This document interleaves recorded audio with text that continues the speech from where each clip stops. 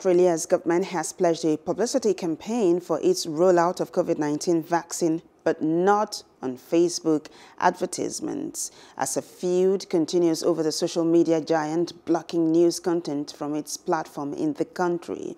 Facebook's abrupt decision on Thursday, the 18th of February, to stop Australians from sharing news on its platform and strip the pages of domestic and foreign media outlets also blacked out several state government and emergency department accounts, drawing furious responses from lawmakers around the world. However, Health Minister Greg Hunt said that the government would embark on a wide-ranging communication campaign, including online, to ensure vulnerable people turned up for a shot.